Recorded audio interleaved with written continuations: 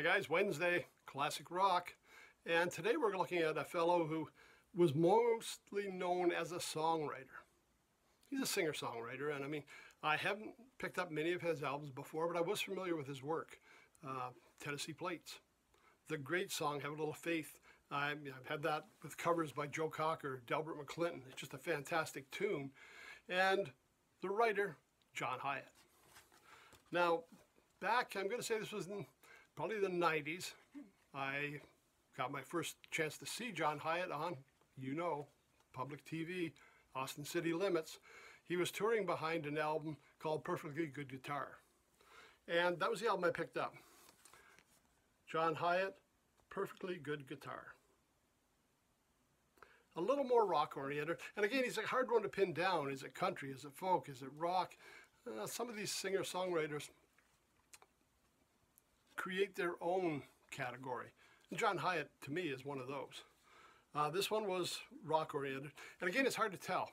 I'll have a show in a few weeks here in John Prine, and the one album I had, and it was one of my favorites, was one everybody hated because it was so different from what Prine had been doing. And yet, that was the first time I'd heard him. I thought this was what he did all the time. Same with John Hiatt. This album, one of my favorites, but it was what I was first introduced to with John Hiatt. And to give you some idea, we got a band here, John Hiatt, guitar, vocals, piano and organ, Brian McLeod playing drums, John Pierce bass, Michael Ward on lead guitar, Matt Wallace guitar, and Ravioli on electric sitar. Now some classic hits on here. Some of these you may recognize. Some of these tunes seem very familiar to me. Something Wild, Straight Outta Time, classic hit.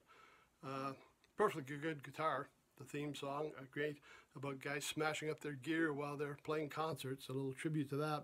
Buffalo River Home, Blue Telescope, Cross My Fingers, Old Habits, The Wreck of the Barbie Ferrari. I mean, only John Hiatt could play that, right, or write the song like that. When You Hold Me Tight, Permanent Mud, and Loving a Hurricane. I saw John Hiatt recently.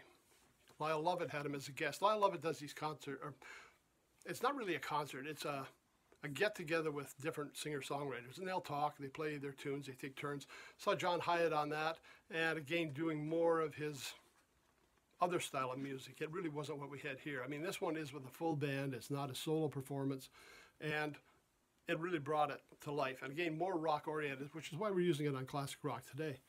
But I mean, just a great singer-songwriter, been around for a long time, a lot of albums of his own out there, and a very specific niche that he's created for himself. And if you are new to John Hiatt, I mean, greatest hits is always the way to go. Certainly check him out in the streaming network. But again, I don't think anybody would be disappointed checking out Perfectly Good Guitar as an intro into the music of John Hiatt. Okay, that's it for today, guys. We'll see you on Friday. And Friday, we're going to change it up again. I know we've been running a lot of soundtracks and comedy. And we're going to try a little country this week. So we'll see what you think about that. Okay, thanks for stopping by. Everybody take care. See you on Friday.